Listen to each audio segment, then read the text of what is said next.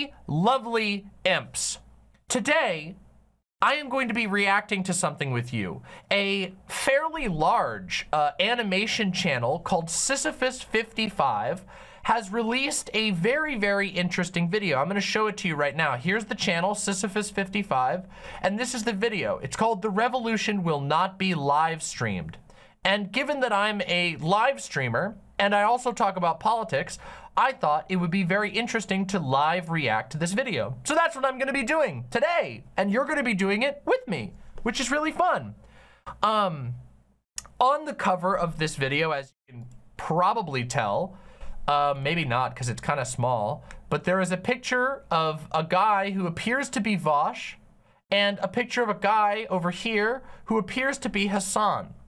Vosh and Hassan are two very well-known and quite respectively famous online left-leaning political live streamers.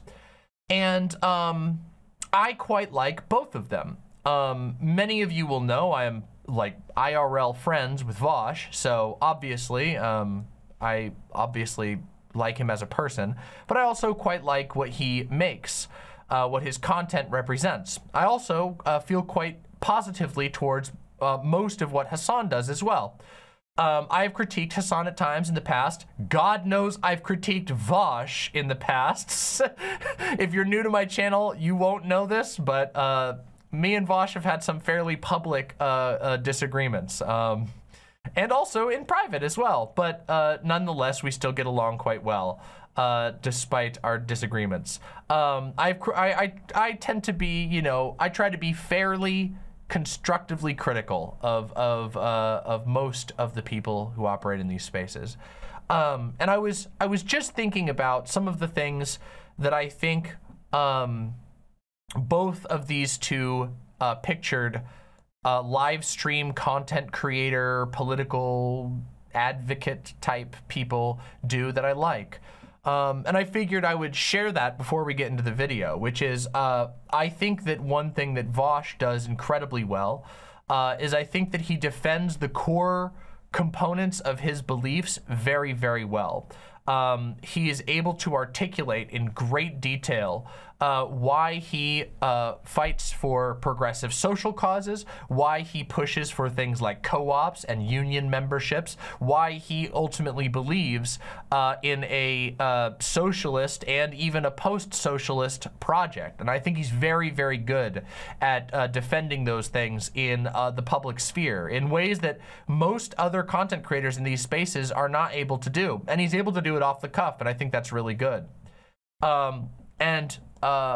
In a slightly different way, I think that Hassan is very good at making the best parts of his worldview make sense to a huge amount of people. I think that even like fairly young viewers, teenagers, can tune into Hassan and understand what Hassan finds appealing about socialism, about communism, about you know, all of his socially progressive positions. While Hassan, I don't think, does quite as strong of a job defending them down to the little details as Vosh does, I think that Hassan is able to make them more accessible, to inspire an interest in them in a way that Vosh is not able to. And so personally, I think that there's room in a space like this for both types of content creator.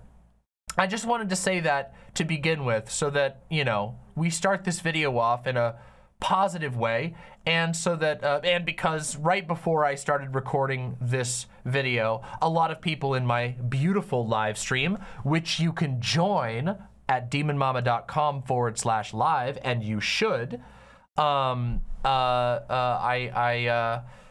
I wanted to answer their questions as to my thoughts on the different creators, and I wanted to keep it positive because I imagine, at least by the title, I imagine this video is going to be somewhat critical, and that's also fine.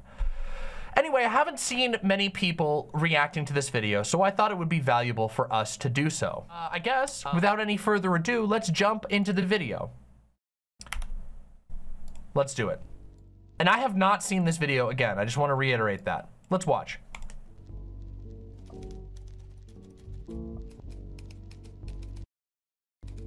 Philosophers have only interpreted the world in various ways. The point, however, is to change it. I don't think it's a stretch to state that there is a surplus of political content online.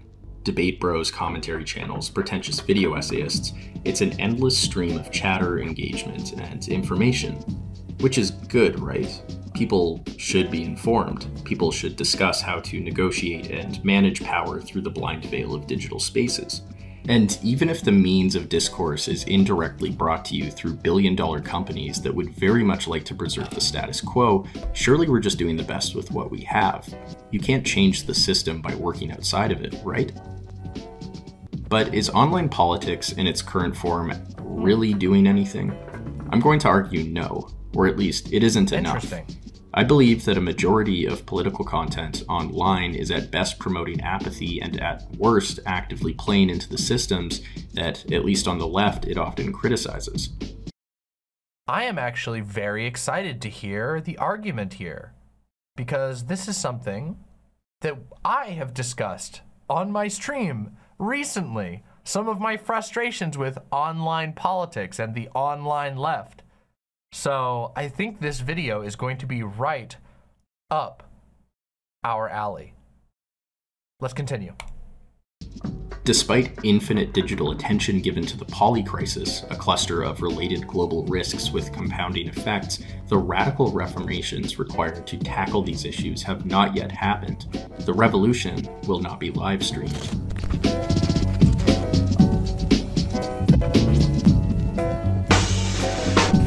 By the way, if the video volume needs to be changed at any point, please tell me in the chat. It's fluctuating a little bit. I'm trying to keep an eye on it. Just let me know if it needs to.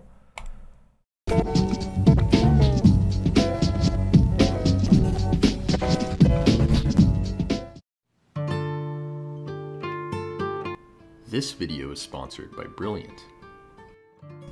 On the topic of trying to understand the world, personally, I can feel pretty lost when it comes to trying to get a grasp on many topics you see discussed online.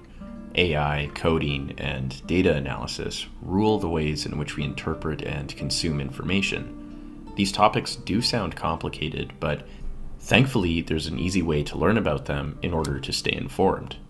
Brilliant is by far the best way. Okay, sorry, I'm gonna skip the ad read. Because I'm not sponsored by this. Obviously, the ad read can stay present in the original video, which you can see on Sisyphus' channel, but I don't endorse this. I can't. I need to skip that. Sorry, guys. Free for 30 days, and the first 200 to sign up will get 20% off. No free rides for the advertisements, unfortunately. Annual plan.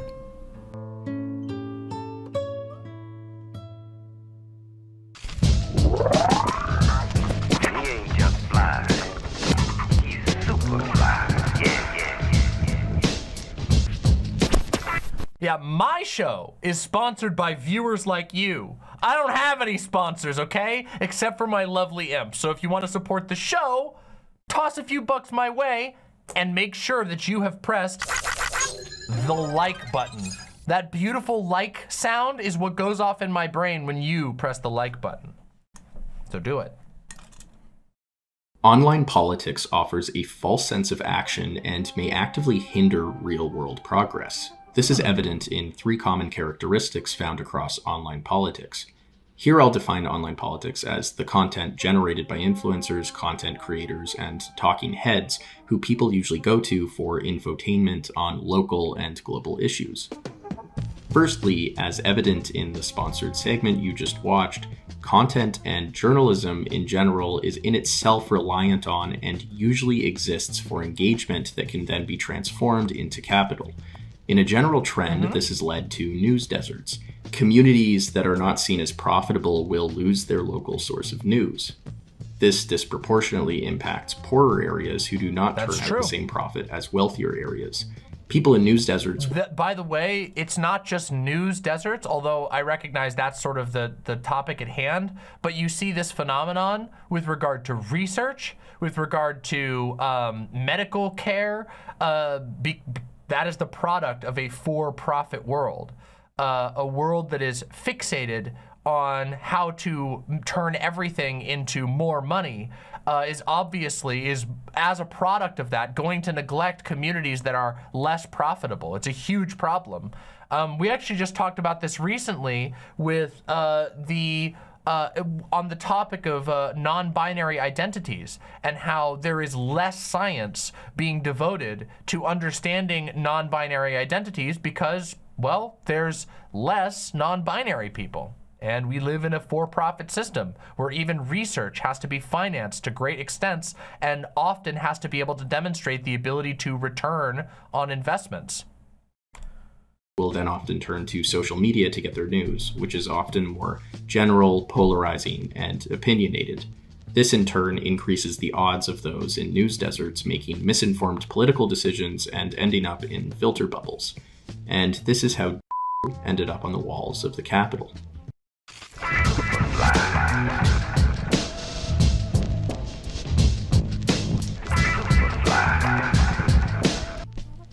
But what specifically... Welcome to all of the Keffels Wigglers. Come on in and please get comfortable. We are in the dead center, actually the beginning, I should say, not truly the dead center, of a reaction to The Revolution will not be live streamed. And I recommend you to come get comfortable. You should come over to my website, demonmama.com/live. It's just like keffels.gg. You can get comfy. You can use cute, adorable emotes. We're very, very happy to have you here. Thank you to Keffels for the raid. It's incredibly generous and kind of you. And you guys are about to get a real treat because this is a spicy topic. So far, just to summarize, the argument being presented by this video is that online political content is actually detrimental to the goals of many of the people who, or many of the stated goals of many of the people who make it. That online political content pulls people away from actual political engagement and pushes them farther away. And of course, as this goes on, we're going to listen to the argument and respond to it. But this video is by Essayist55. And so far it's been very interesting, even though I don't know that I 100% agree. Anyway, thank you for being here, and we're going to continue the react. So I'm very, very happy to have you. Makes social media so bad for politics. Let's turn to the progressive left, where you'd hope there's a greater chance for progress. Chat donations, Patreon support, AdSense, influencers need to weigh the extent to which a potential topic is important enough to give attention to versus the extent to which it is juicy and entertaining, thereby driving traffic and revenue. Naturally, most content will gravitate towards the latter. However, political influencers tend to actually settle on a middle ground, a form of politics that appears to be fighting the good fight in an entertaining manner. This middle ground, called deference politics, focuses on conversational power and attention over fixing material disparities. The concern here is usually rested on avoiding complicity in injustice and policing or denouncing certain social behaviors. Now, deference politics is not in itself bad. It prioritizes traumatic experiences above all else as that which should be tackled and given attention to. The issue, however, is that these discussions remain quite insular. They don't go far enough. As Olufemi Otaiwo, the author of Elite Capture, beautifully puts, bad roommates aren't the problem, for the same reason that being a good roommate isn't the solution. The problem is that we are still trapped in the same room. Someone says something edgy, another calls them out on Twitter, a response video is made, the other person reacts to the video, a third person jumps in to support their fellow influencer. A severe amount of hours, resources, and attention has been given to determining whether this particular roommate... Now, my goodness, that right there is so true. I think this is like, so far, this point right here is one of the best call-outs of the way these spaces operate. In that, you know, a particular drama or back and forth can end up consuming, you know, countless hours. Oh my God. I mean, there's so many I could talk about. How many, but also, I'm interested to see what Sisyphus55 thinks the solution to this is. Because maybe the solution, I don't know, I guess we're gonna have to find out, because I find it very difficult, because this is something I brought up in my return rant, you know, where I was talking about how much time is wasted and how much mental well-being is wasted on certain drama topics and whatnot. It's like, you know, but it's also hard sometimes because I've been the subject of drama, which, or some people would call it drama, but for me, I was very literally having gigantic platforms be mobilized against me to say things, horrible things that actually materially damaged my ability to say what I want to say online, to make a living doing this type of work. And I'm somebody who's fairly upfront about not even fairly upfront. I'm very upfront about the fact that what I do is mostly overall entertainment. That I do entertainment that hopes to be somewhat educational. Yeah. So this is a very interesting point so far. Should be tolerated. The world has not changed because of this, but your favorite streamer or video essayist, and maybe their opponent, is now a little wealthier. If we back up, what does this do? It directs what little attentional power we can control at symbolic sites of power, rather than at the root political issues that explain why everything is so effed up. This is an... Now, I don't know if I agree 100% with that. I'm going to save most of my analysis for the end of this video, but I want to explain where my thinking is on this. Because I don't know if that attention is, like, can be directed elsewhere. Like, people showing up to watch, you know, to watch something like this might simply not watch anything else, you know what I mean? Like I don't think it's I don't know if you can like say, oh well, by talking about this necessarily you are taking away from the other thing, because I don't know that they would watch anything else to begin with. Maybe they would find some other form of entertainment, but it might just be somebody else willing to talk about this subject. It's one of those things where I find it hard. Yeah, or watch a more right-wing narrative on the topic that they're interested in.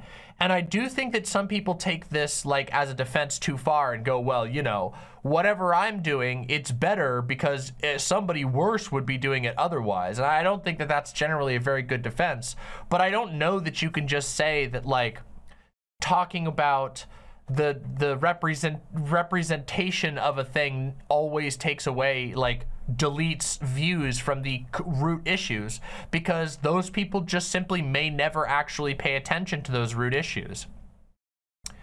And interestingly, I think sometimes that's why one of the challenges of being a political content creator is it's like being a bit of a matador, you know what I mean? You have to manage attention and actually manage to direct attention in the correct ways.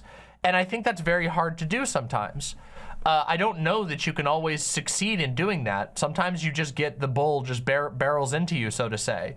But I do think that it's something that people who are interested in this type of work have to think about. How do I harness attention and direct it in good ways? Even knowing and being, you know, aware of the limitations like what Sisyphus just discussed, like the fact that like it's very possible for viewers to basically get sucked into dozens of actual real hours of their lives being devoted to following the back and forth of a particular situation, of a back and forth between two content creators.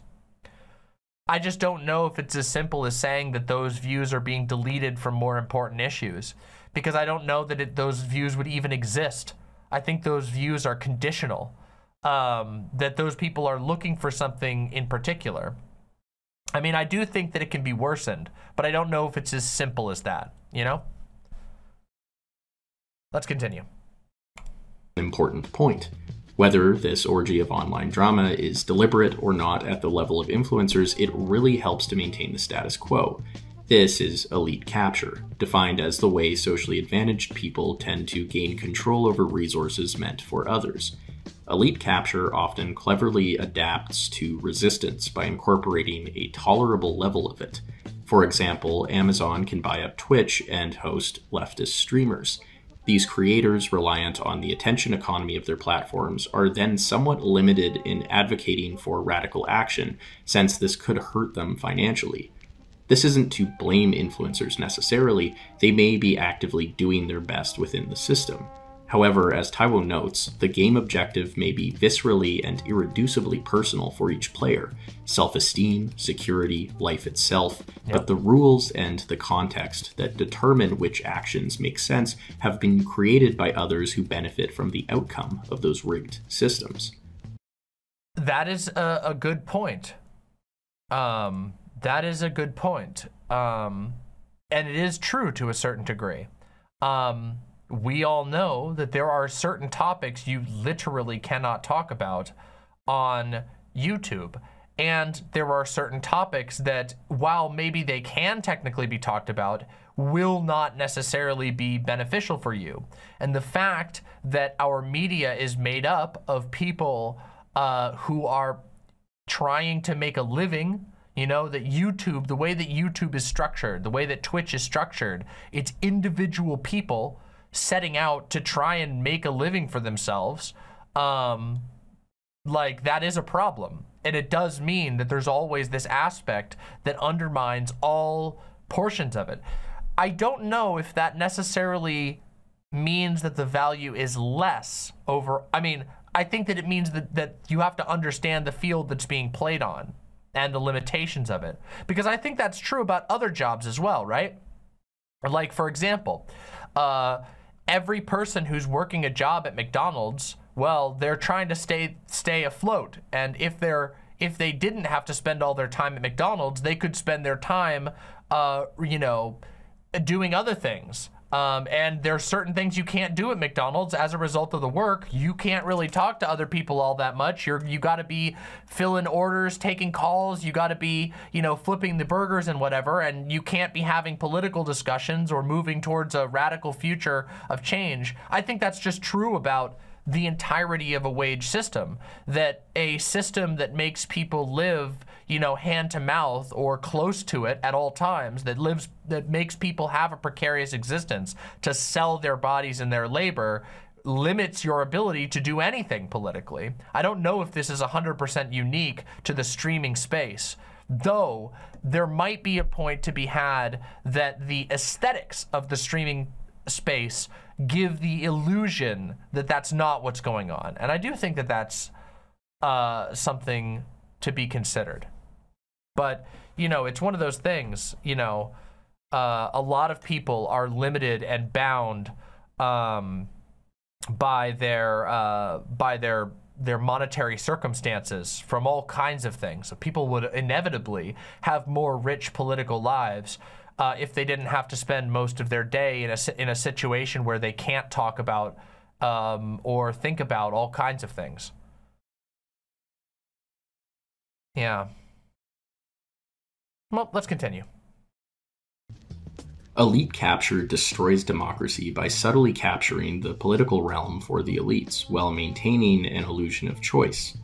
And even in non-traditional spaces of political action, elite capture works its magic. This is assisted through the third trait of online politics, the abstraction and intellectualization of reality.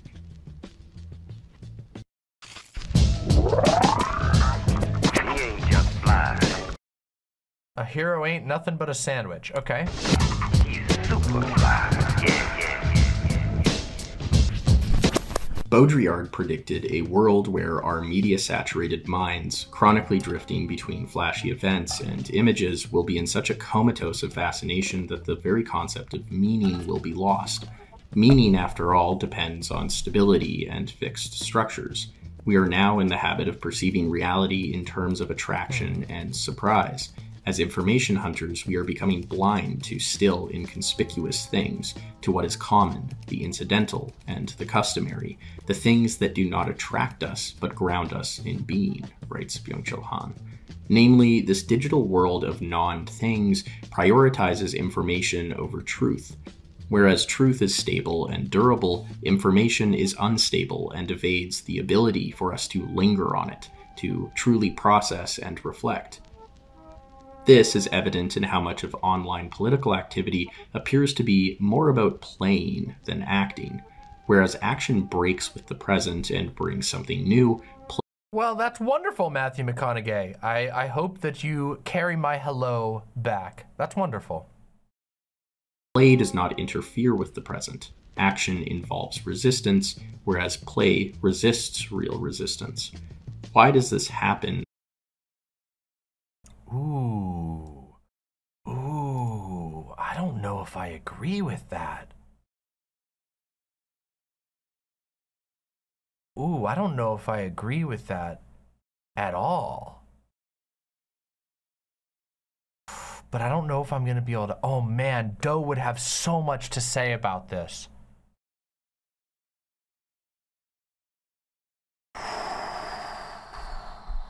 Let me re-listen to that again. Oh man, I wish Doe was listening right now. Maybe I should go yell, maybe I should go shout down to Doe. I almost said yell, but I'm not actually gonna yell at Doe. Maybe I should call Doe to come listen to this. Oh, hold on, let's listen. Bring something new. Play does not interfere with the present. Action involves resistance, whereas play resists real resistance. Play resists real resistance. I don't think I agree with that at all. Maybe this is just a weird definition of play, but, and also, I mean, okay, oh, but I feel like I'm distracting from the actual react. Hold on a second. I'm gonna need, okay, I'm gonna get Doe. Give me a second. Everybody be kind and pretend that I'm not running away in the middle of a segment. Hold on. Hey, Doe. Can you pop on to this video?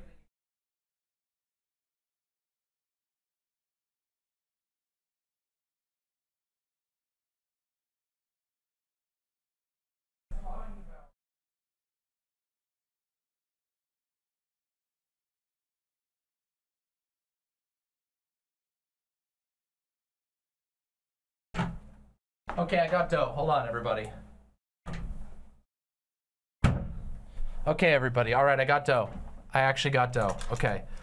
We have to wait until I see Doe in chat, and then we can continue this, because I feel like Doe was literally just reading a whole piece talking about play as a political concept, and I feel like Doe will have so much to say on this, and I don't feel like I can make the argument, but I don't know that I agree with this, because I don't think that play is what it sounds like. The way that this video is talking about it sounds like it's saying that play is like a bad thing, that it's like a purely childish thing, but I don't think that's true. In fact, I think that play is where people are sometimes most honest and also most capable of expressing their desire for the world. And I don't just mean like play like playing with blocks. I mean like the state of play where people are engaging in how do I explain this? God, role play is one such example where it's like playing a character is able to allow you to express yourself and think about things in ways that are different than if you were being told at a job, you need to be as chipper as possible right now. And while you might you know, be doing the same thing, when you sit down to play a character, you might be engaging in a I'm going to act different than I feel in this moment. The state of play is completely different than the imposition. You see what I mean? Because play is engaged in so freely, I don't know that that it can be accurately said to be in opposition to action, or that it can even be said to be in opposition to politics. Let me see if Doe is in chat. Yes, Doe is in chat. Test. Okay. Are you listening? Doe, if you're here, okay, you're typing out. Okay, hold on. I'm gonna get back to the video, and I want you to hear this segment. We're gonna go back and listen to this part about Baudrillard, and then we're gonna continue forward so that you can understand what the context is and why I felt like you needed to be here.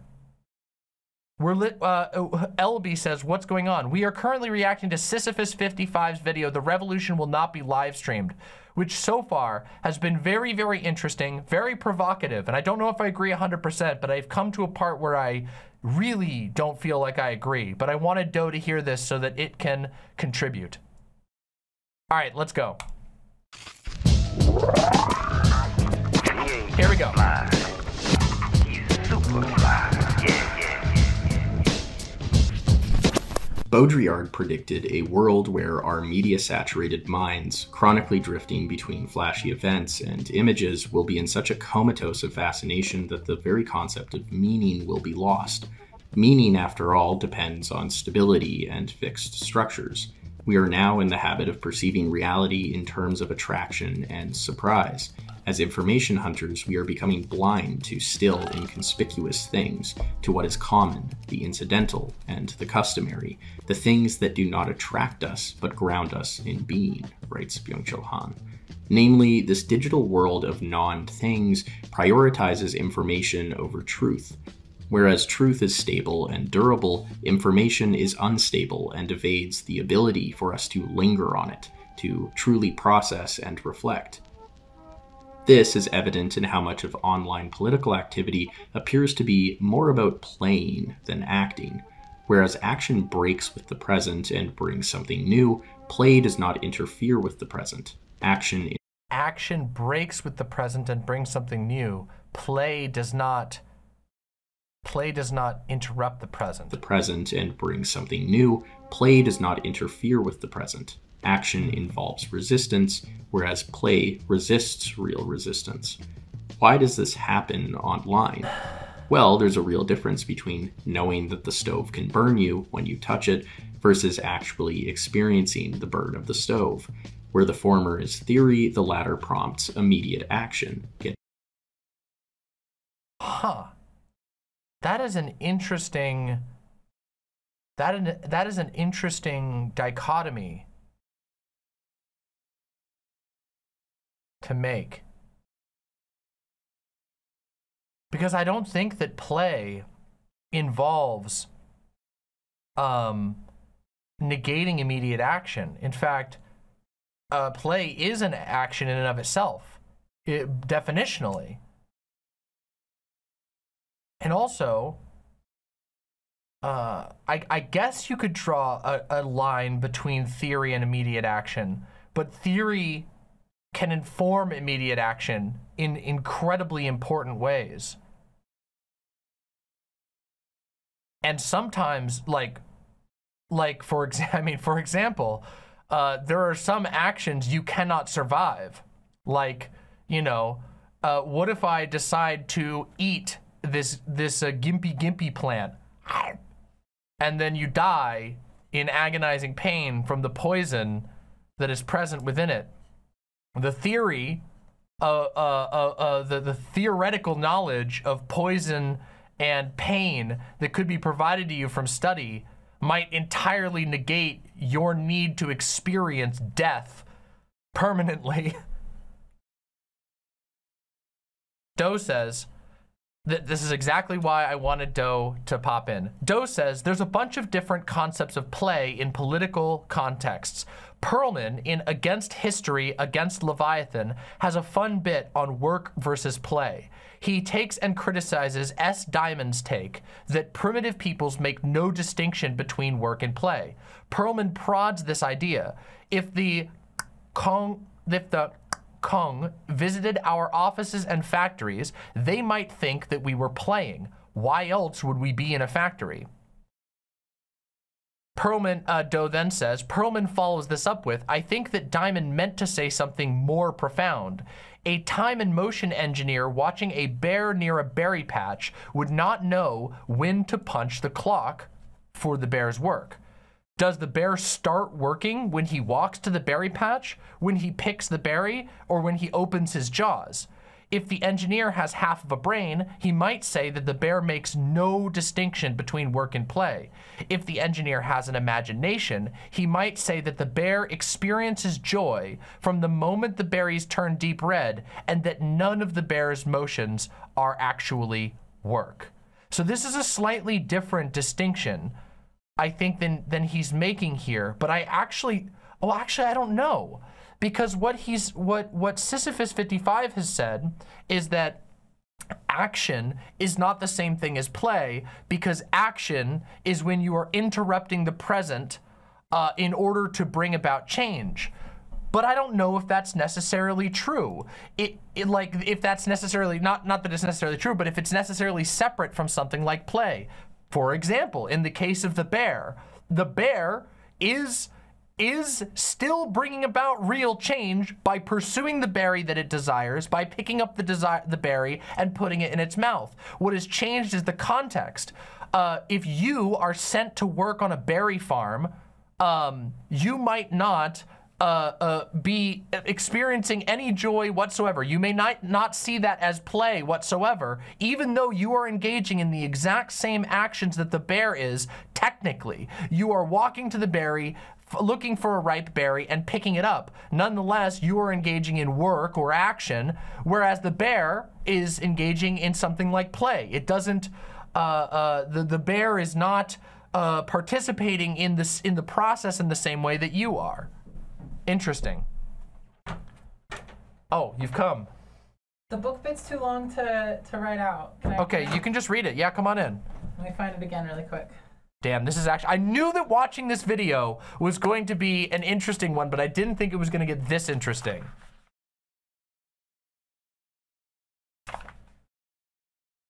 You're going to have to make sure that you go down like down this. Here for a little bit. Yes. Agamben? So this is from Agamben's Profanations, all right? Agamben is one of those theory people that this guy just yelled about. This chapter is called "In Praise of Profanation." Up there. The very beginning of this "In Praise of Profanation," you can't see that at all. No, you can't really. You're not gonna be able to show them the very book. beginning of this bit talks about what is to be sacred and what is to profane. So, like, really quickly. The Roman jurists knew perfectly well what it meant to profane. Sacred or religious were the things that in some way belonged to the gods. As such, they were removed from the free use and commerce of men. They could neither be sold nor held in lien, neither given for usufruct nor burdened by servitude. And any act that violated or transgressed this special unavailability, which reserved these things for the god, or was sacrilegious. And if consecrate, like to consecrate, was removing something from human economy, so taking it from the present and setting it aside for the gods. Yeah, that's making the sacred. Right. And making profane is the opposite, to bring it back into free use, back into the common use, basically. Mm-hmm. But following that, it says, religion can be defined as that which, oh, sorry, I'm actually gonna skip that, not that. I meant to say, over here, the passage from the sacred to the profane can, in fact, also come about by means of an entirely inappropriate use, or rather, reuse of the sacred, namely, play. It's well known that spheres of play and the sacred are closely connected. Most of the games with which we are familiar derive from ancient sacred ceremonies, from divinatory practices and rituals that once belonged, broadly speaking, to the religious sphere. The girotondo was originally a marriage rite. Playing with a ball reproduces the struggle of the gods for possession of the sun. Games of chance derive from oracular practices. The spinning top and the chessboard were instruments of divination. And in analyzing the relationship between games and rites, Emile Benveniste shows that play not only derives from the sphere of the sacred, but also in some ways represents its overturning. The power... So that's funny, because what this is saying is basically the opposite. Yes. Of what is being said by the argument or the definition of play that's being used by Sisyphus 55. Sisyphus 55 is saying that play does not interrupt the standard flow of things, whereas you know, Agamben here is making, based on a historical, you know, both etymological analysis and a historical analysis, that no, actually, play is quite the opposite. Literally, play breaks up this unity. It says, the power of the sacred act, he writes, lies in the conjunction of the myth that tells the story and the rite that reproduces and stages it. Play breaks up this unity. As ludus, or physical play, it drops the myth and preserves the rite. Or as iokis, wordplay, it effaces the rite but allows the myth to survive. Quote, if the sacred can be defined through the consubstantial unity of myth and rite, we can say that one has play when only half of the sacred operation is completed, translating only the myth into words or only the rite into actions. This means that play frees and distracts humanity from the sphere of the sacred without simply abolishing Interesting. it. This is why I summoned Doe for this. You see? You see? This is why I summoned Doe for this. That's so interesting. Literally the opposite definition is being used in this particular case. Why does he think that action is like good in and of itself? Is it like change in and of itself? Well, that's the thing. I feel like it's kind of just an arbitrary is play non-action? Because like play is an action. That was my first thing that I came up with, was like, oh, wait a second. Well, I apologize if we're fixating on this point so severely, but it is one of the four main points of this thing, and I don't know that I agree with the idea that play in and of itself is something that doesn't. I mean, God, like you could take it in so many ways. A gender play, hell, even role play. I mean, is the act of drag, which is a supreme form of play, playing with expression, playing with representation, playing with your expectations. Are these not in and of themselves incredible actions that do actually undermine everything that we assume about the world? Yeah, I just don't know if I agree with this. Shut the fuck up, nuts, you idiot. All right, you guys have fun. I'll keep watching. Thanks for having me on. Yeah, no problem. Thanks for coming. Doe's gonna be in the chat still, but this is really interesting. Kian the astronomer says, here it feels like Sisyphus may be critiquing the anarchist theory of action, that all actions, no matter how small, are change both the actor and the world around them. MLs often say those small changes in building the new and the shell of the old just forestalls revolutionary actions necessary. Well, I think that's foolish. I think that you would have to just literally deny reality. Every action is intrinsically a change in the state of the universe. I guess maybe if they want to say that the only thing that matters is building a vanguard to change the world, but I think that analyzing actions for what they are, that all actions interact with the world and change the fundamental state of the world, no matter how small, I think that that's just a more rational way of approaching it, but also that if you only categorize action as valuable, if it plays to one specific goal, you're missing out on the potential of many actions. Now, I don't know if that's true. Huh.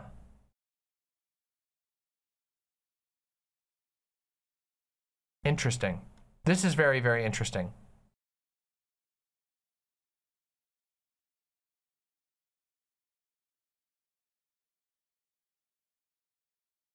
MLs is Marxist-Leninists. It's a faction of communism. I do not...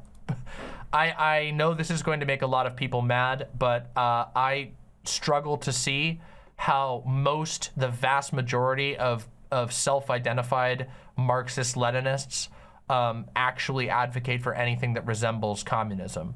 I used to be very, very charitable to Marxist-Leninists, but as time has gone on, as I've interrogated their worldview more, they seem to be neither Marxist nor Leninist, and most of what they advocate for seems to be a strong-armed state that hijacks capital in the name of a forestalled future, or not, that's the wrong word. Forestalled is not the right word there, but in the name of a future accomplishment of communism, which they fairly often seem to not actually know what communism would look like and be. But yeah, this might make a lot of people angry, but that's just That's just what's happened.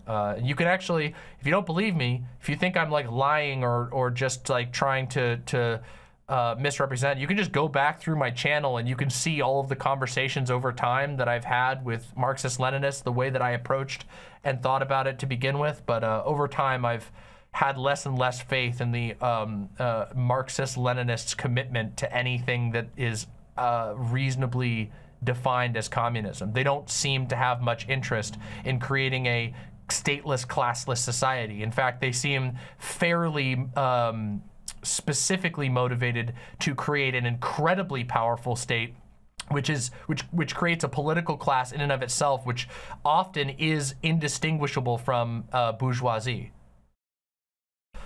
All right, anyway, let's not get distracted. Let's not get distracted any further. I didn't want to get too off point. We have definitely digressed at this point. I just thought that point on play was very interesting, and that definition of play was very, very interesting. And I think I disagree with that definition.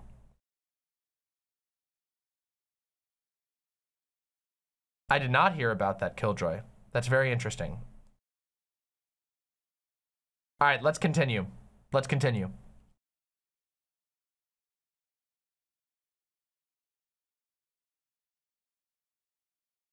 Your hand away from the stove. Online spaces give us information at the loss of truth. There, we don't experience truth, but rather information. We know of a war in Ukraine, the climate crisis, and police brutality, but many of us don't know it truly. Truth. Wow, that is a very, very interesting definition of truth. I think by that definition, no one can know anything regardless. If that's your definition of truth, if your definition of truth is that you can only the experience of something gives you truth, well, every single perspective is a different experience of the same thing. 8 people could walk into a burning room and come away with 8 or more different observations about that room. They might agree on some of them, but they will probably have experienced different things. So I don't know if that is a helpful or useful definition of truth. I mean, unless you're just going to say that you can never attain anything that we would call truth. I think that puts a very high standard, or a very high standard on what is considered truth. Because I do think that you can discern truth, some forms of truth, or at least a part of the truth, from all forms of information about a subject. Even misinformation can sometimes reveal a truth about something. For example, if you receive misinformation about something, you could then know something that an object is not. You see what I mean? So it is still truth to say an apple that is red, and somebody tells you the apple is blue, and you're able to look at the misinformation and the truth, then you can go, oh, well, I have now learned something that the apple is not. The apple is not blue, which is a piece of truth. I mean, I think that if you are looking for absolute truth, that is something that is unattainable. No one can know all things about anything at all. I don't think that any person is capable of simultaneously holding all perspectives on an event, an object, a being, an idea all at once. It's simply too many. Anyway, let's continue. Let's continue. Prompts action. This would explain why minorities are far more likely to engage in activism than the melanin deficient.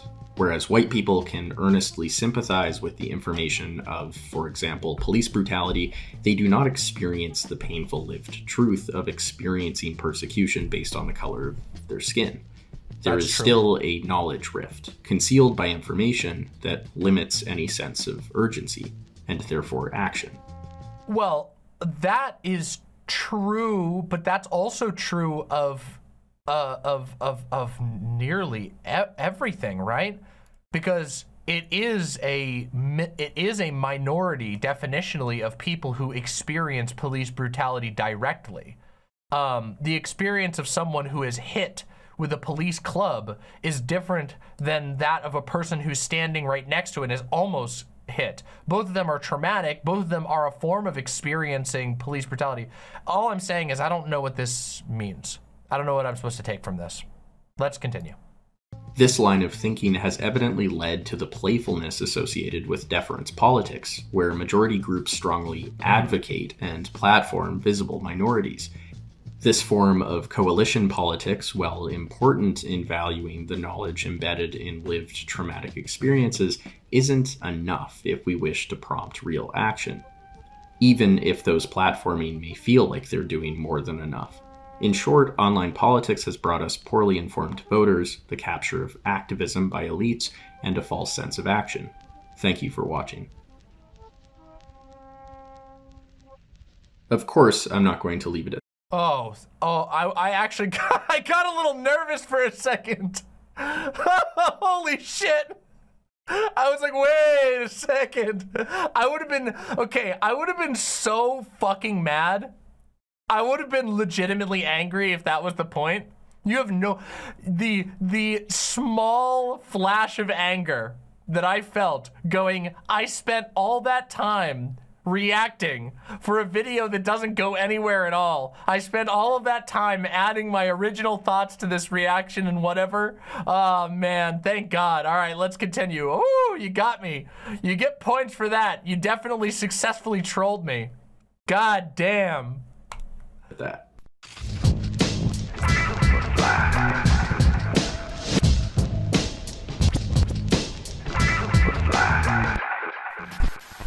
How can we actually change things?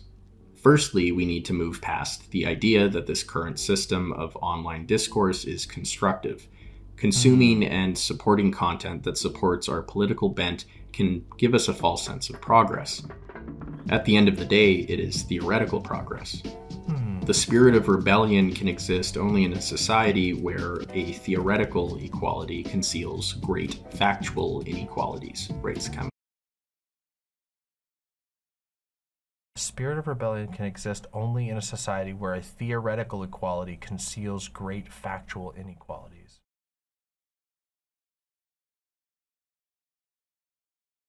Huh. Namely, the true rebellion against current things will only occur when we collectively recognize that deference politics online is in some sense sapping much of our attention from more damaging injustices. Me babbling on about Jordan Peterson does not solve these factual inequalities. From this, we need to transition from the abstraction of information to the concreteness of truth. Theory is important, conversations are important, and there's a multitude of useful Twitter threads and genuinely insightful videos and live streams that have helped me in forming my views. But it's still mostly theory. There will still be lead in our water unless we do something about the pipes. A necessary push through both tangible experience in the real world outside of digital spaces, as well as through a lingering interaction with art that is born out of a genuine experience of suffering, can help this process. This is where we encounter truth. We need to know in our hearts, and not just abstractly, that we are bonded by suffering, and revolt is heroic defiance to whatever oppresses us.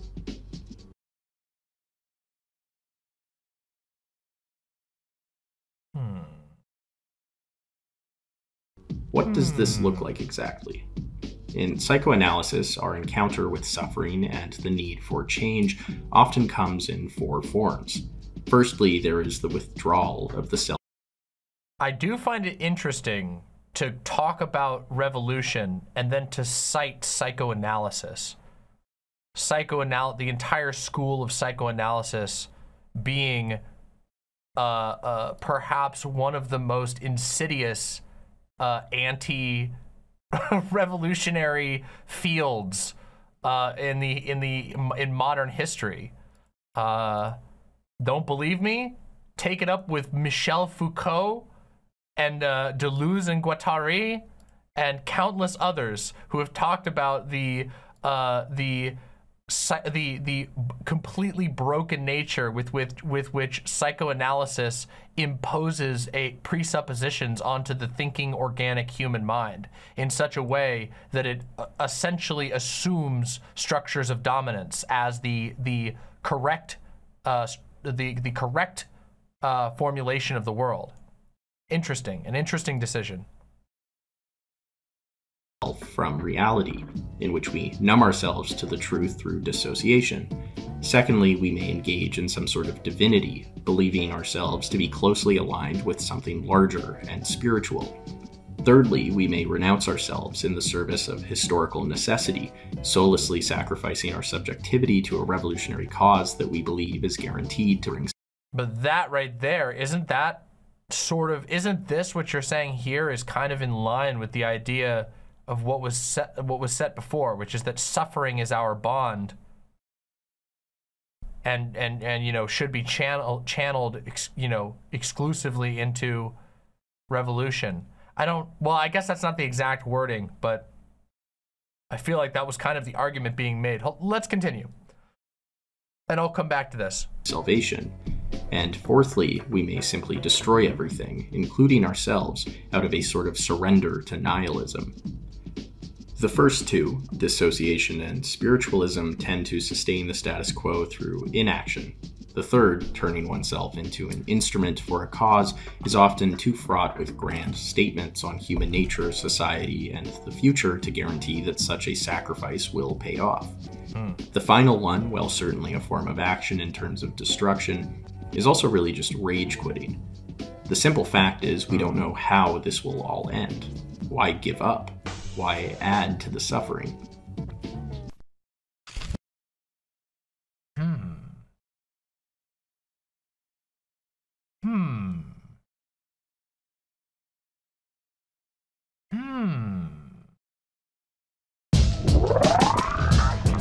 ain't just fly.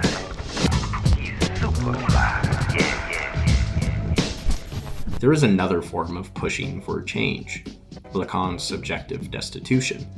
Although all previous examples deal with some form of removing our personhood through grand claims or fear, subjective destitution does so out of a sincere and humble attempt at changing for the better. As engaged subjects, we have to act with a view to the future, but for a priori reasons, we cannot base our decisions on a rational pattern of historical progress, so we have to improvise and take risks. One example of subjective... Who's this quote? Wait, who? Okay, so the last few quotes have not been cited.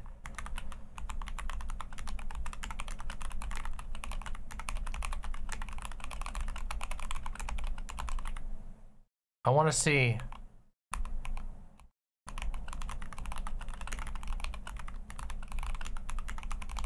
Let's see who this is. This is Immanuel Kant? No. Is this? This comes up to when I search this. Oh no, this quote. I want this exactly. Can you get this exact quote?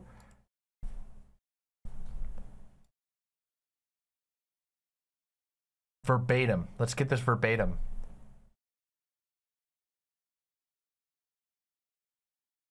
This doesn't come up. Does anybody have a source for this quote?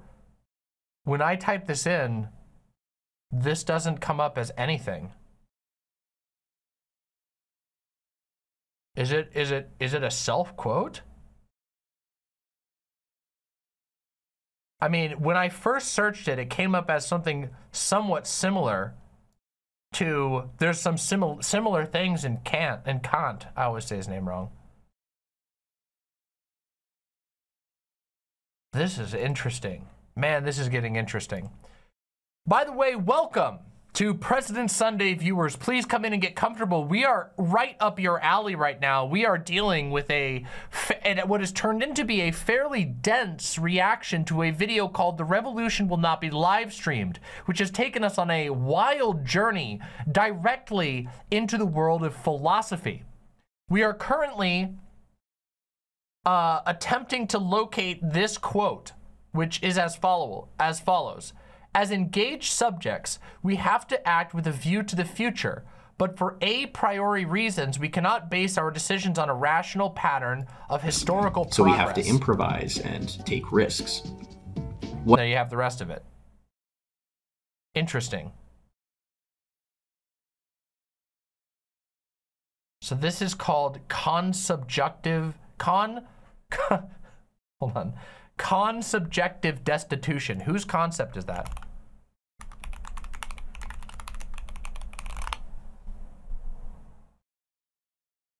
Or did he say Lacan's subjective destitution? Ah, it is Lacan. Subjective destitution. The concluding moment of a psychoanalytic treatment. Oh, this is by Zizek. Uh-oh. Uh-oh, it's getting interesting in here. Now we're into Zizek.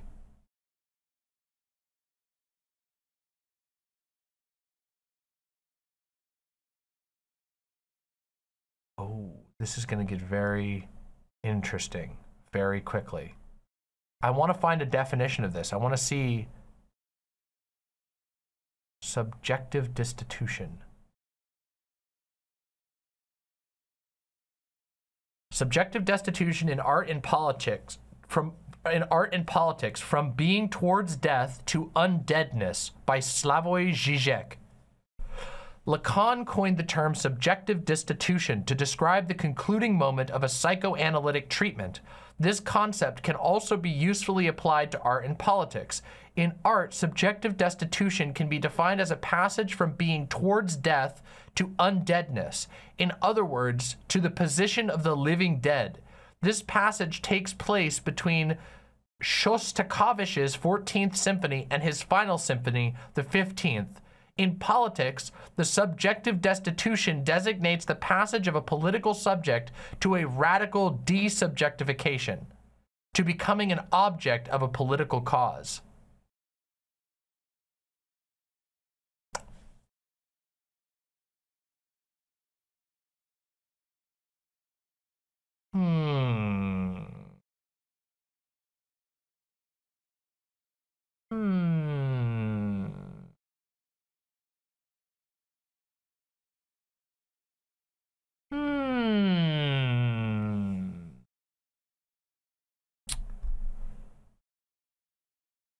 Okay, we're gonna rewind and I'm gonna try and take this whole section and see where we can go. I was a little stumped by this. Now we know where it comes from. It is this particular use, let me just see if I can make this make sense. This particular use is a transmission of a concept from psychoanalysis to politics. The translation was of this concept to politics was coined by Slavoj Žižek. And it is the original concept comes from Lacan, referring to psychoanalysis. Let's continue. With some form of removing our personhood through grand claims or fear, subjective destitution does so out of a sincere and humble attempt at changing for the better. As engaged subjects, we have to act with a view to the future, but for a priori reasons, we cannot base our decisions on a rational pattern of historical progress, so we have to improvise and take risks. One example of subjective destitution does not come from the bourgeoisie or those with the time to chart a seemingly nuanced revolutionary course. Nope, it is actually reflected in healthcare workers during the pandemic. Without any guarantee that their actions would help in the end, without much help or guidance, and many times without any sense of hope, these workers improvised with what they had in order to deal with what was in front of them. They could not deny the truth of suffering. They acted out of urgency. On a personal level, we need to adapt this sort of selflessness and humility that confronts the present without any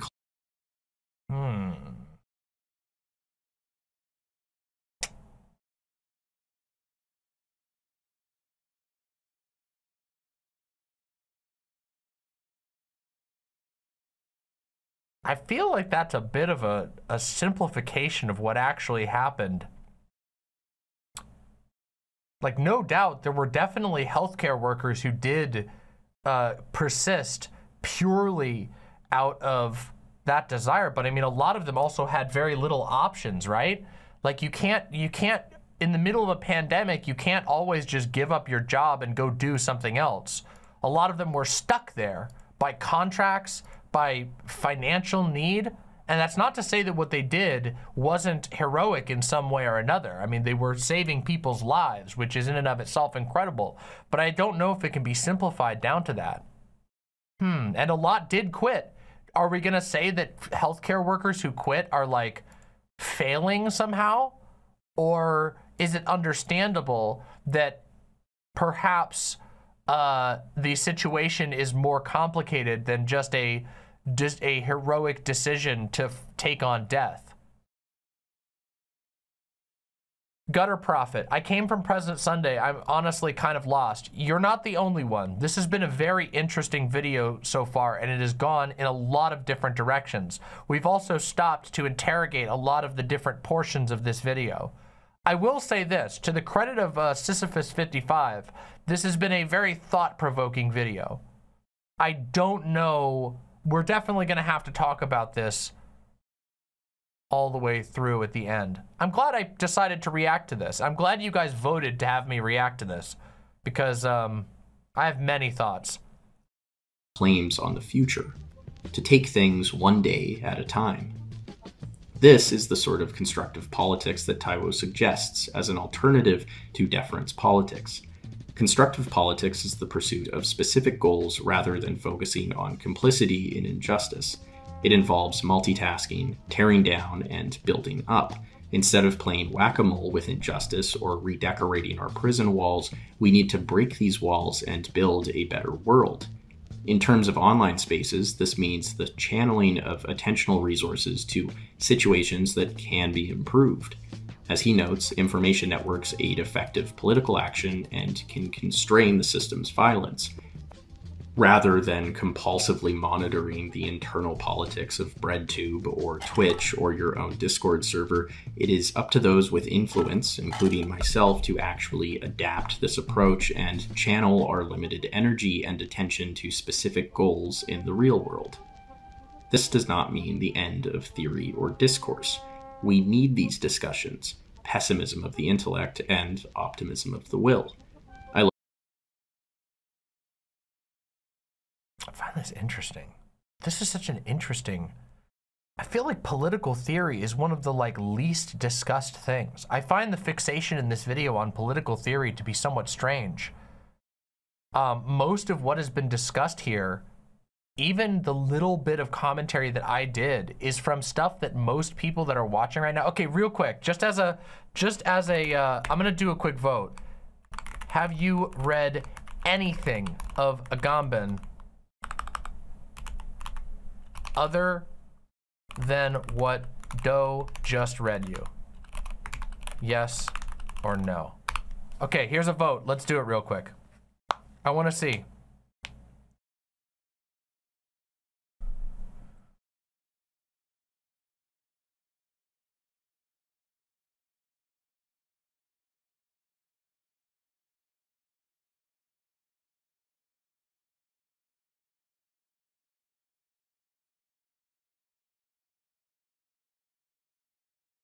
Yeah, less than 10% of my audience. And my audience is already a niche within a niche. Less than 10% of my audience has read anything. And that was me saying anything. By the way, I include myself in the yes category there. And I have barely read anything of Agamben. I've read other things, mostly because of my contact with Doe. So I find this video's fixation on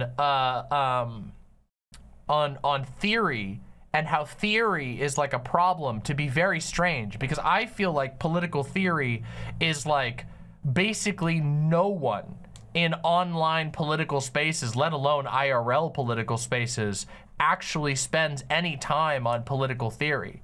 I feel like perhaps like the maybe there's just a bit of a playing like a bit loose with the term theory, because of the whole play-action distinction. I guess if you categorize all forms of streaming as engaging in theory, quote unquote, then I guess you could say that perhaps there is too much theory attention, but I feel like there's been a conflation of those terms.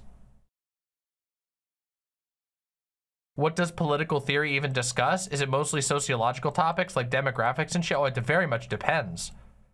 It depends very, very, very, very, very much on what type of theory you're reading. Political theory is incredibly broad. I mean, if you're talking about, like, I mean, Marx would be political theory, and that was a very direct engagement with economics and with economic systems at the time. If you go to somebody like Deleuze, then that's going to be, you know, Deleuze and Guattari are like people who are there engaging with interpreting conclusions or articulating criticisms of and interpreting conclusions of psychology and linguistics specifically, and pulling political conclusions from those analyses. In addition to his history generally, political theory is incredibly broad. So there isn't like a single topic or a single style that's done. There's all kinds. I mean, I guess you could say some forms of political theory are even in the form of media analysis, where they're taking a piece of politically relevant media and trying to pull apart the concepts and make sense of it. Yeah. Would The Prince be something I would consider? Yeah, The Prince could be something that's considered a political theory. Absolutely. Let's continue. Let's continue. I wanna get through more of the video. I have a lot of thoughts about this. Look to someone like B.R. Ambedkar, a famous Indian politician involved in drafting the Constitution, as a good example. Ambedkar had studied under John Dewey, a philosopher under the school of pragmatism. Despite the constant theoretical squabbling inherent in pragmatist thought, Ambedkar nonetheless took certain principles that he had learned under Dewey, such as nurturing human personality and a skepticism of supposedly timeless values, and he applied them to battle against the caste system in India. Being an untouchable himself, Ambedkar was applying theory to tear down by criticizing the caste system and build up through drafting a new constitution, a movement against an injustice, a tangible and concrete truth he found to be deeply personal. Another example can also be seen in Camus' conclusion of The Rebel, where his endorsement of trade unionism reflects the sort of concreteness that constructive politics requires. Far from being a form of romanticism, rebellion takes the part of true realism.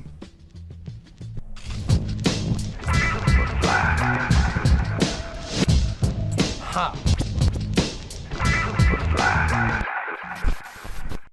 So what was the point of this video? Firstly, this wasn't an attack against streamers or other online personalities. I think me specifically telling other people what to do with their platform would be a little entitled. And also, as I said before, many of the people mentioned have participated in charities and activism. This is actually more of a video addressed directly to the viewer and the general audience. I think if you feel hopeless about the world, you should probably start rethinking your relationship with online content. You know, make changes however you can and in whatever way it suits your personality. I think everybody has some sort of tool, privilege, or trait that can make the world a better place. And if everyone did what was supposedly insufficient, I'd like to think that it would eventually become sufficient in some way. So it's about kind of, you know, suiting the action to your own, like, who you are. For me specifically, I don't really think I'm that great of like an orator in front of a lot of people. I get really anxious at protests. And why does he have his Wi-Fi password? Why does he have his Wi-Fi password in plain sight on the wall? I know this is a really ADHD thing to fixate on. But that's a little bit, I feel like that's not a good idea. I feel like that's a bad, I hope it's a fake password. That's kind of funny, honestly. Okay, I'm sorry, let's continue, I'm not great with coordinating events. However, I do have an interest in psychology and philosophy, and I also have this channel, which is pretty much a megaphone. I can hold up to hundreds of thousands of people. In making this video, I kind of wondered how I could use this specific tool for some sort of change. How can I responsibly direct attention towards issues that need action? You know, one of my favorite cheesy quotes is, "The best time to plant a tree was 20 years ago, the second best time is now." So that's why I'm going to start a bi-weekly stream / podcast called Planted, where we ask you a specific question, namely, if you had an audience of this size, what sort of specific issue would you want attention to be directed to in order for change to happen? You guys then vote on the issue. Crowdsourcing. Ooh. I'm cringing a little bit. Crowdsourcing your oh man. When you don't know what's important in your video about what's important, so you have to crowdsource via an internet poll what's important. Never do that.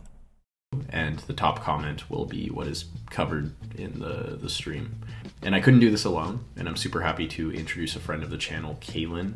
Kaylin is a community leader and social critic who is currently majoring in psychology, and he's very focused on the future of youth politics, so we have quite a lot in common, and he's better with like event coordinating and organizing these things. It'll just be more fun to have a conversation than me just talking. Specifically, we're going to cover an issue, going over some of the facts, and then in order to make it a bit more like fun, we'll cover a piece of art, whether it's a film, book, album that's related to the issue. So I guess it kind of makes it kind of like a book club, and I encourage you all to follow along. And then at the end, we will talk about a specific channel for change, or like a specific like way to engage with the issue. You know, it could be community action, volunteering, fundraiser, so you all have a direct way of constructively tackling the issue. This is good, but it still doesn't surpass one of the problems that was brought up earlier in the video, which is that you can only discuss certain types of political action on your podcast, on Patreon or YouTube. There are certain potentially very important topics or types of political action that you literally cannot, without violating TOS and thereby destroying your platform, even discuss. Interesting. And ideally, we want to eventually like build from this and have a community where there's like different hubs of people that can focus on specific topics, whether it's environmentalism, racial injustice, you know, anything really. And then ideally, we want to track progress being made that's coming from the stream, but we'll just see how it goes. Initially. And we're going to stream every Thursday evening at 6 p.m. Eastern, starting this week. All right, everybody, starting tomorrow, we're going to have a progress bar right up here in the corner that is going to show us governments toppled. So if you want to help out, hop onto my Patreon and get that donations going. We want to fill this bar all the way to the fullest. Governments toppled, capitalism's overthrown. Join me in this struggle. So it'll be September 21st. The topic this week is something Kaylin was really focused on, which is the disproportionate amount of black people that are being arrested for marijuana possession in Texas, although this is a wider issue across the states. And the film we're going to watch is Judas and the Black Messiah. And you know, definitely check it out if you have the time and if you want to follow along with our discussion. So we will see you then, and thank you for watching this very long video. It wasn't that long. It was 22 minutes. All right, okay. All right, wow. I have a lot of thoughts. First of all, I think I liked the video. I think I liked that video. I don't think I disliked that video. I had some critiques for it and some disagreements, but I also agreed with it at some points, and I think it was a thought-provoking video. I do have further critiques for it, or I guess thoughts on the video, which I guess I'll get into now. First of all, I will say first off, I guess something I liked about the video is it did very obviously provoke a considerable amount of thought, even if there were aspects of it that I felt confused by or that I felt like didn't quite click. I do think it was quite effective at getting our brains working, and that's something I can absolutely not say about every video essay we've reacted to on this channel, especially on topics like this. God knows on this channel we've reacted to some let's say critical of debate streamers, critical of live streamers videos that have been way, way, way less thoughtful, way less engaged, and way less challenging than this one. I think this video does go above and beyond some of the previous ones that we've reacted to in the past. There were some aspects of this, there was a lot of this video that I felt like I didn't quite understand how it was plugging into one another, or it felt like there were concepts that were being dropped that were not elaborated on. For example, the segment that maybe it's a fair critique to say that I over-fixated on the definition of play versus action, but I felt like that didn't, if my critiques don't apply to that, that like very serious, you know, political philosophers or political thinkers, especially in leftism, you know, you know, if those don't apply, then what was really going on there? And I didn't really quite understand what the point of that segment was, except to sort of, I don't know, demean. And I say this as lightly as possible. I don't mean this like that anybody's feelings are hurt, but to demean the concept of play, and specifically to demean streaming as childish, basically. Which I don't think that did a very good job if that was the point being made. And I think more serious, as we demonstrated with reading some Agamben, with reading some of the other, I can't remember the first citation that Doe brought in. By reading these, there are people who've engaged in the work-play distinction significantly on a much deeper and more profound and productive level than I think just sort of saying, well, play is bad and action is good, and therefore, you know, streaming is basically just playing, which is bad. Which is kind of what ended up happening in the video. The other thing was the portions centering around truth were somewhat odd to me, because I didn't quite understand, like, I didn't feel like the definition of truth that was being used throughout was entirely coherent. Because I don't know if you can just say that truth is when you experience something versus truth is when you know about something.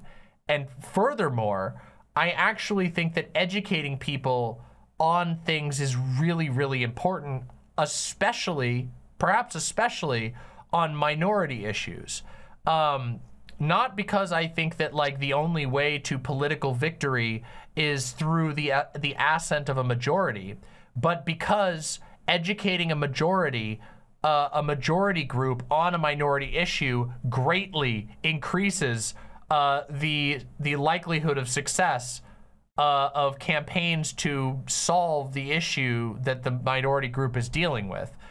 You have more allies. You have people who are going to be less resistant to the minority group asserting their rights and whatever. So I think that broad, what was called in the video theory, the theoretical education, is an important part of making the world a better place.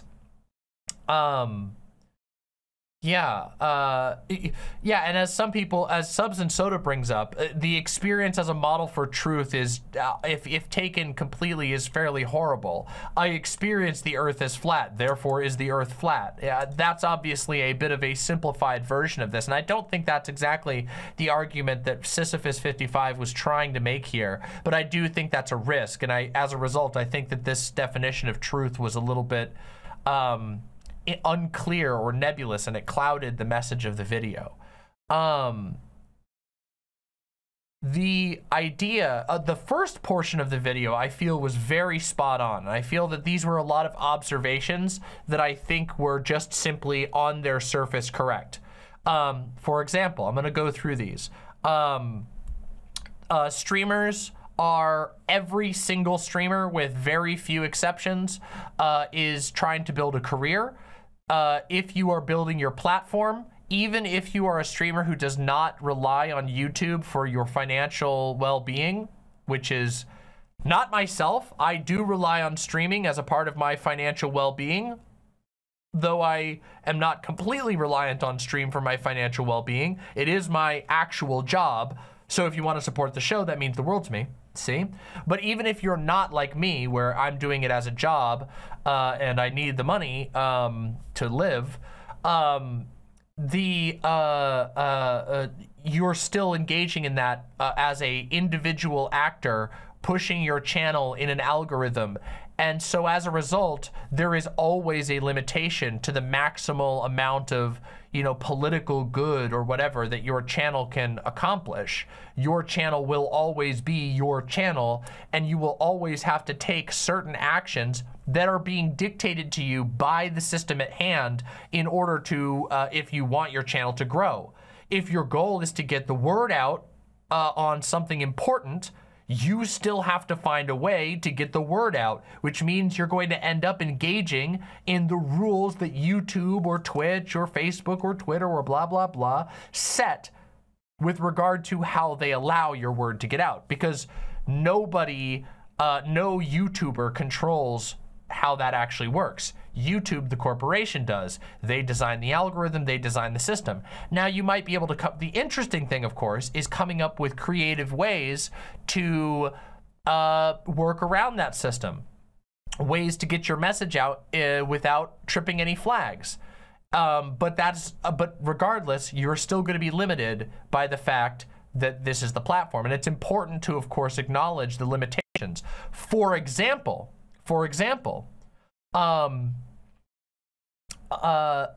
Twitter, x.com, is a website that I think is damn near impossible to actually get any sort of good message out on, because the way that the website runs, it is designed to explicitly discourage most of the types of things that anybody in a leftist state, you know, political mind frame would want to do, is actively discouraged. Everything from conversations about gender and race, you know, being actively discouraged, but also things like the only way to get your voice heard on that website is to directly pay the guy who every single day is boosting insane anti-Semitic content creators. It is a completely hostile platform that your participation in often does more harm than good. You could make that argument about YouTube and Twitch as well, which I don't think this video entirely did, but it kind of did. It didn't entirely. I don't know. It didn't seem to have its mind 100% made up about Twitch and YouTube, which I think is also fair. Because I think that's a complicated question. Are Twitch and YouTube so flawed that there's nothing to be won at all by engaging in them? Well, I don't think that that's completely been decided on. I don't know if that, I mean, the video at one point states that that it seems like that's the case, but at other points it seems like that's not the case. So I don't know if Sisyphus has decided, you know, fully whether that's the case or not. Personally, I don't think so. I think that good can still be done on YouTube and Twitch. I don't think so about Twitter. I've made that very clear, and I state my reasons for it, but other people might disagree, and that's fine.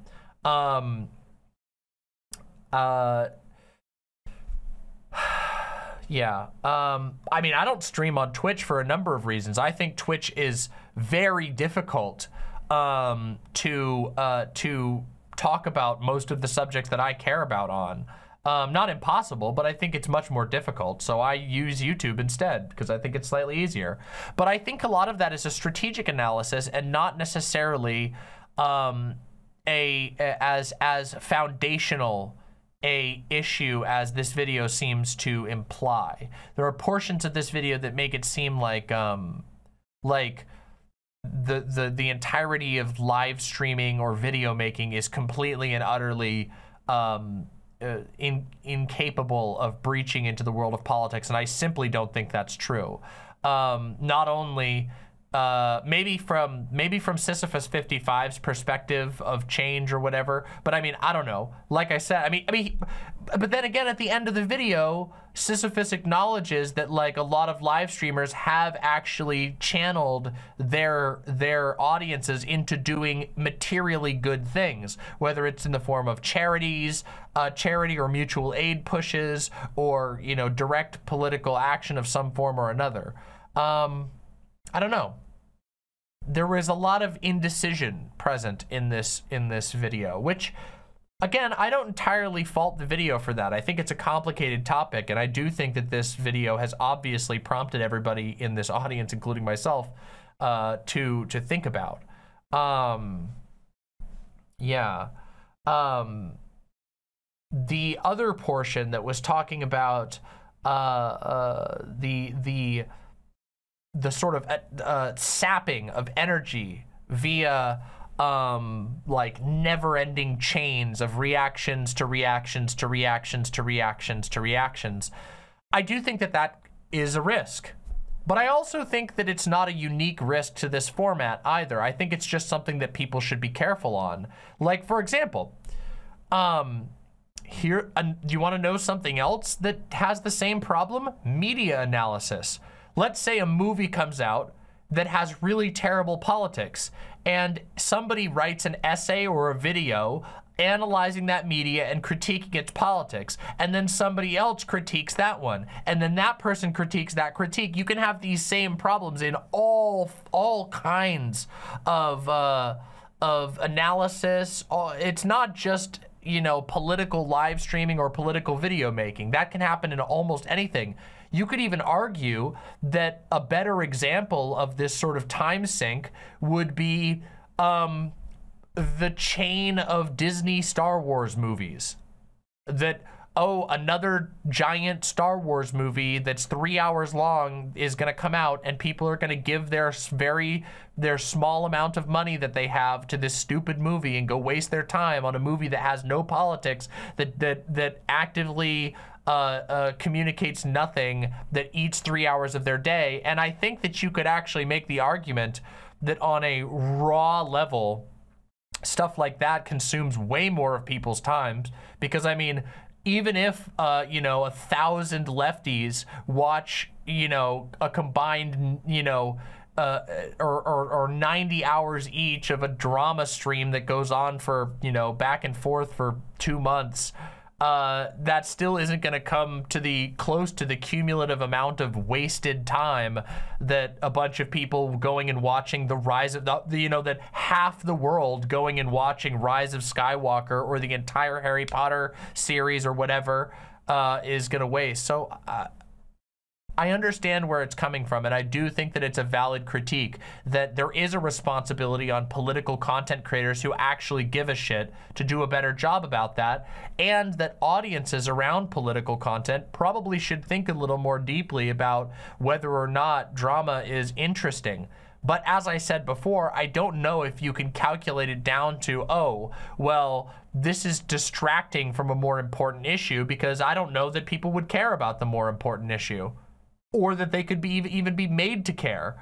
For example, if I was to boot up a stream tomorrow on you know, a union struggle, and I convinced everybody else in my entire social circle to also do that. You know, Vosh, Xanderhall, Keffels, everybody I know in the streaming space, we're all gonna stream about this one thing. There might be some people who would be willing to turn into that, but do you think that we're all gonna have our most successful streams ever because we're all covering an important topic? No, there's gonna be people who just go do something else entirely. They just won't watch at all. They'll just literally go play video games or go outside or whatever. So I don't know if you can directly calculate like that. I don't know. My biggest critique, I think, of this video in the end is that it seemed disorganized, and it felt the entire way through like it was tinged with guilt. And that's a little sad. Something I understand for sure. I personally have struggled a lot with, you know, believing in the content that I make. But also and this is me, by the way, this is a critique of me, not of this video. There is also a pretension that can happen, where, you're like, oh, my video isn't literally changing the world, as if literally anything that anybody does, single action, can change the world. Sure, there are always ways to improve your art, to improve what you create, and to improve what you put out into the world. But the reality is that at the end of the day, everybody's got to eat, and we live in capitalism, and most people have got to work day jobs and do all kinds of different stuff. It's not exactly like we're all like, you know, it's not like we're all like, you know, super, you know, agents that can control all of our actions all the time. We all got to get down in the muck and do shit. You know, there's a lot of grinding that you have to do as a result of just how do you put food in your mouth? How do you make sure that your basic needs are taken care of? So it's important to remember that even the greatest artists of all time had to take some commissions sometimes, and sometimes had to do stuff that they didn't love, you know? So you don't have to necessarily, you don't have to, I mean, obviously there's layers of this and there's levels of it. Like, obviously, you know, don't use that type of thing as an excuse to be a total sellout. But also just remember that, like, at the end of the day, not every single thing that we do has to be some sort of like divinely good action. You know, that standard isn't possible for anyone to live up to, let alone media nerds, camera nerds, microphone nerds trying to make their way in the world. We're content creators. Everybody who came here is, for the vast majority of people who came here, are people who grew up, you know, getting excited about some type of art form, whether it's films or animation or, you know, radio or whatever, and we wanted to make that thing. And that's okay. It's actually okay to kind of just want to make things. In fact, I think that's an incredibly, in and of itself, is an incredibly good thing. And I think this is a very roundabout way to say that we should be careful not to get too fucking Christian about leftism, guys, because if you spend all day whipping yourself because you're a sinner with your burden of sin that you can never work, you know, you can never work off, wishing for the communist heaven, but you're so burdened with the sins of your day-to-day life because you didn't do 100 leftist prayers. It's miserable. It's torturous. We fight against this type of thinking. Not everything, like our living our lives well, spending time with our loved ones, delving into art for its own value, creating things out of our emotional experiences for their own good, are virtuous, in my opinion, in and of themselves. They're not bad just because they're not because they're, you know, not completely subsumed to some political end goal, which was something that was a repeated issue in the second half of this video, was this fixation on making oneself like a object for a political mission, or a or sort of subsuming your suffering towards a political goal, which I don't know. I don't think that that's a healthy way or a valuable, like, I don't know, like, I don't think that people should be paralyzed and tortured with guilt. We're fucking mammals. We're weird mammals that didn't have any choice in being born onto this earth. Sometimes we want to just find nice berries and spend time with one another and give each other, you know, hand jobs and hang out with one another and play silly games together and enjoy the raw form of life itself. And I would say that that in and of itself is part of what brings a lot of people to leftism, right? Is this idea that our system turns everything into a commodity, turns everything into a process of work that at the end of the day is miserable. And humans aren't machines that are supposed to work from the moment they wake to the moment that they go to sleep. We're supposed to be able to just live our lives as they are, to live our existences as a living being of which we only get one. Right?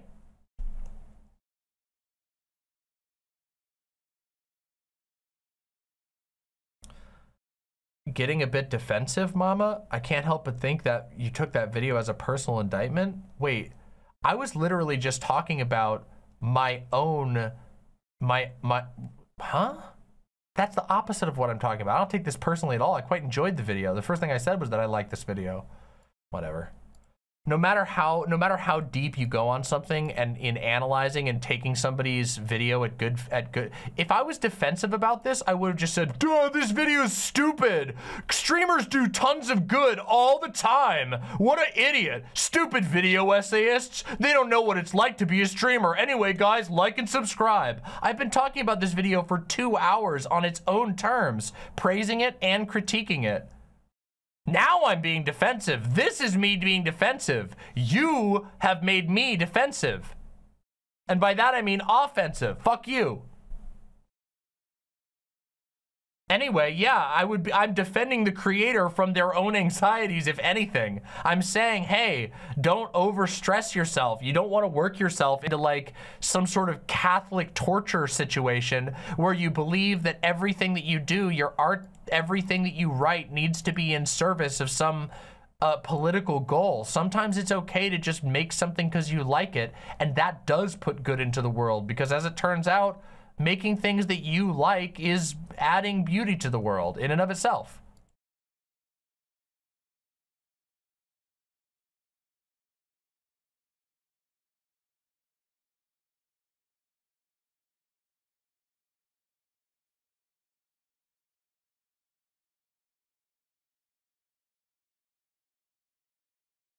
I think something I've noticed a lot, now this is digressing a little bit. Something I have noticed a lot is a very, very strange Catholicism flavored, not even Catholicism. Honestly, it's Christianity flavored thing that flows through American leftism. And it's most common, I think, in like, I don't want to be too mean, but like woke scold, the woke scoldy type corners of the internet, where there is very much a concept of like original sin, that you just being a person that was flung onto a dirt ball in the stars is not good enough to deserve to live. Or to be happy or anything like that. That like, if just existing is an offense, you by existing and not doing it the right way, that you've done something wrong.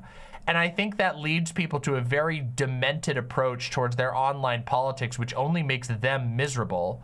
Well, yes, of course, as SFMTX says, millenarianism, I always struggle with that. Millenarianism, millennialism, whatever, is very, very popular in communist spaces. Yes, the idea that basically the revolution is just a reskinning of the apocalypse, and that it's going to be a glorious, unifying, destructive event where we are unified in our mutual destruction, and then the kingdom of heaven, I mean perfect, glorious communism, will follow afterwards.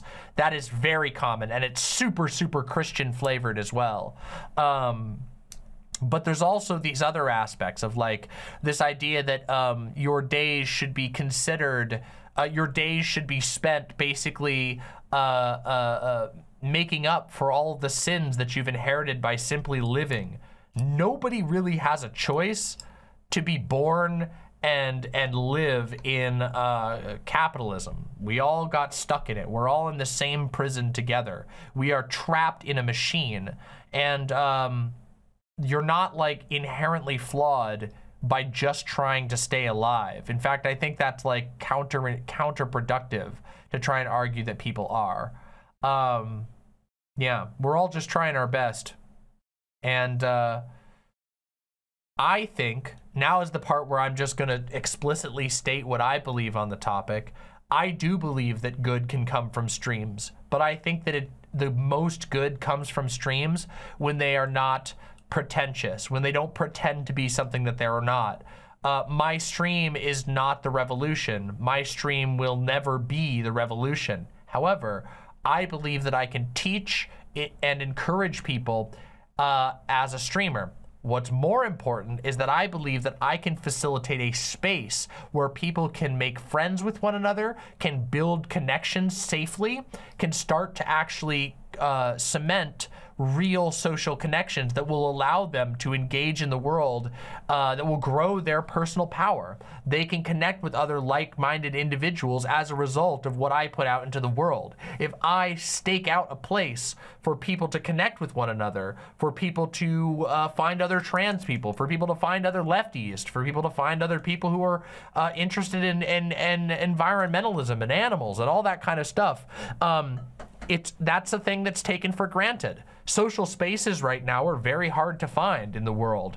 Lefties talk about this all the time. Hell, everybody talks about this all the time. It's not even just lefties. Right-wingers talk about the degradation of the social world as well. We all acknowledge that this is happening. Everybody can observe it.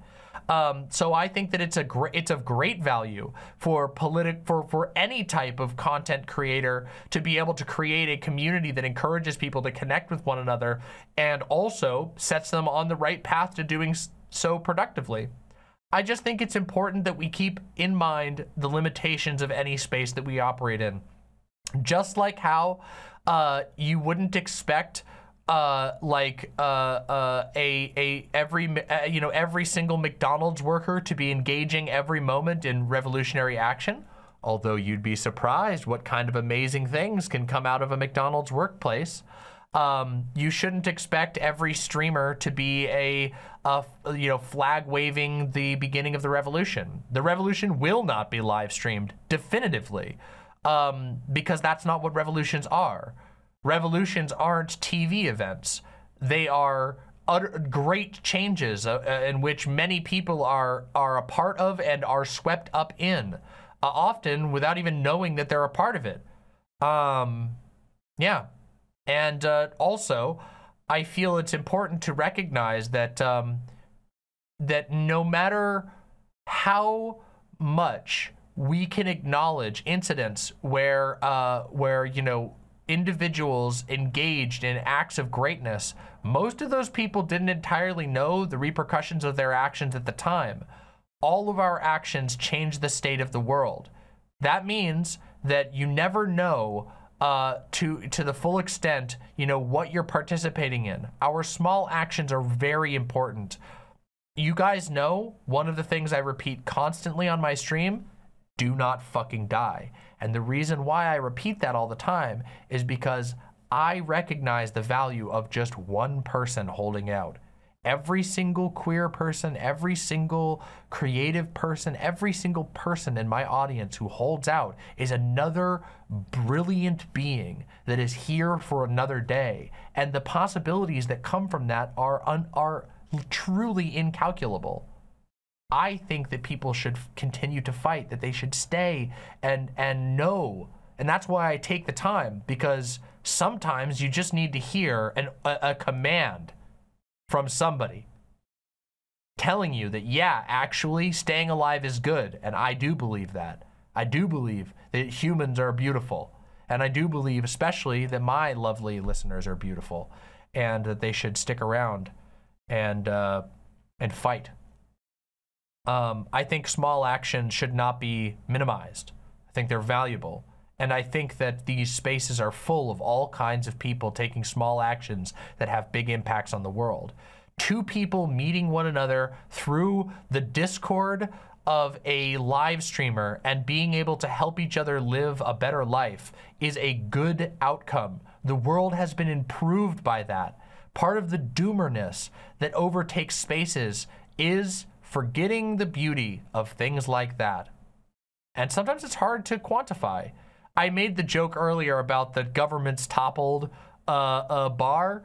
You can't make a bar for that. There is no analytic for number of people impacted by Demon Mama's stream.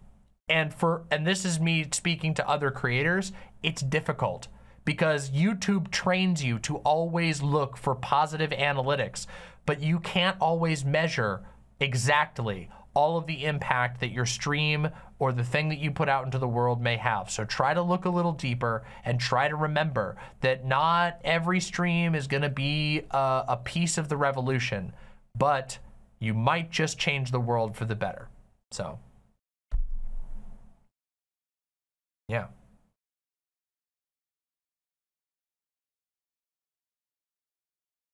Have you considered maybe facilitating helping your subscribers to find each other and link up IRL? Seems like a good way to bridge with the material realm and will definitely help keep folks alive. I do that literally almost every stream. Almost every single stream. I directly encourage my fans to build connections that go beyond just two people passing each other on social media. If you're asking me, am I gonna buy my random followers a train ticket to go see each other? No, God, no. Are you crazy? How rich do you think I am? You greatly overestimate my income. By the way, please God donate. My income for this year has been very low for numerous reasons. Jesus. But yes, I obviously encourage all kinds of stuff like that. Well, thank you, Silent. I really appreciate that. Yeah, there's all kinds of we all, again, like you say here, you know, being active in building community wherever I end up, one that can slacken the burden of living under the state and capitalism. Yeah, that's all any of us can do. Again, this cage was built around us before we were born. We were born into a machine that crushes people. Nobody in the world, almost no one. There are very small numbers of some people who are completely born outside of capitalist spheres, but it's incredibly rare. All of the people I'm talking to, if you're watching this stream, you were born into a machine that was designed to squeeze the life out of you for profit. You were born in it. Like a dog that gave birth in a kennel. You were born in a cage. And all we can do is analyze our environment, struggle against it how we can, and take care of each other in that space. Make it as good as possible. And someday, we might end up completely escaping the prison. But the machine. We might end up completely taking the wheels off of it, which would be amazing. But it's not that easy. You can't just will it in.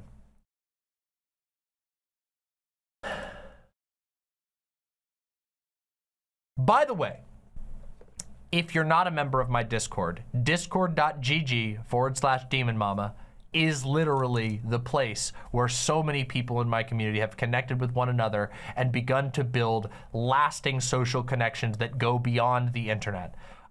Places like YouTube comments, Twitter comments, blah, blah, blah, are very shallow places. And Discord isn't immediately the deepest place, but it does allow you to actually engage with individuals on an individual level, and you will sometimes make some serious friends. So consider